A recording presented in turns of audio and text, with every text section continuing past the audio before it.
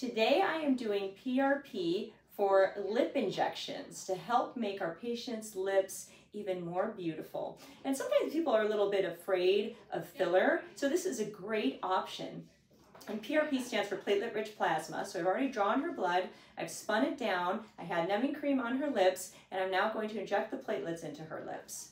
So I'm gonna just wipe off the numbing cream, and hopefully they're nice and numb now.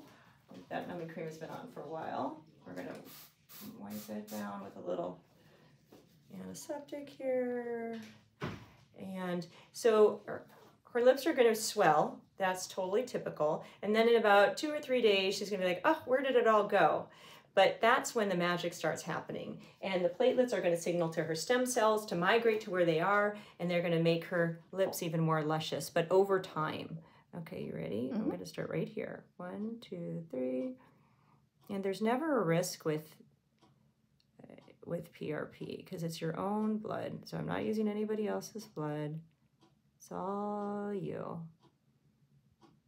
And there's no risk of occlusions. You know, you could get bruised, but you could bruise with everything.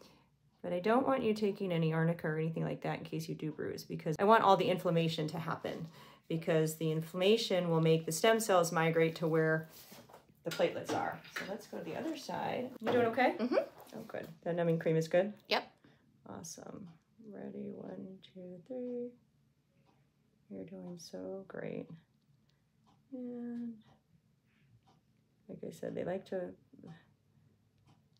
to swell with this, but you'll probably like the swelling actually. They look even cuter. And so now I'm going to do the bottom. You ready? Mm-hmm. 1, 2, 3. Ooh la la. There we go. Because we don't want the bottom to feel neglected.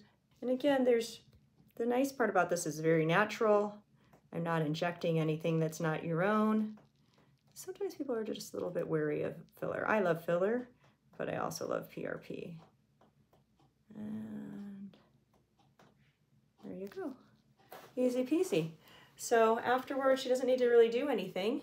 She's just going to enjoy how they're cutely swollen. And she's going to go around and see all the girlfriends that she wants to show her lips to. And then, but in about 2 or 3 days, that swelling will be gone. And then, like I said, the stem cells are going to come over, make new collagen, elastin, and it'll be even more beautiful because it's a very natural improvement over time. So your maximum results are going to be in about 3 months. I usually recommend people to do these injections a couple, 2 to 3 times, so spaced about 6 to 8 weeks apart. So if you want to find out more about PRP for your lips or anywhere, you can put it in your cheeks, your nasolabial folds, anywhere. You can find us online at rejuvenationmdmedspa.com.